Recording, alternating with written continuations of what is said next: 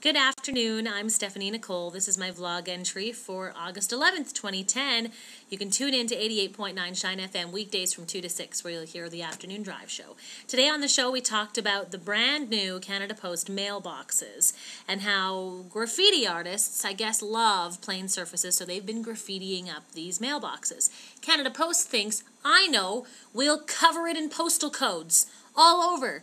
They basically did their own graffiti treatment to it. And they also mentioned that mailboxes that collect fewer than 25 pieces of correspondence per day will eventually be phased out. Now, when I heard this, I thought, oh, great, I can barely ever find a mailbox as it is. But they say they will keep the ones in busy locations. So I guess snail mail is here to stay, at least for the time being. Check out the picture on the blog right here at shinefm.com and see what you think of the new Canada Post mailbox.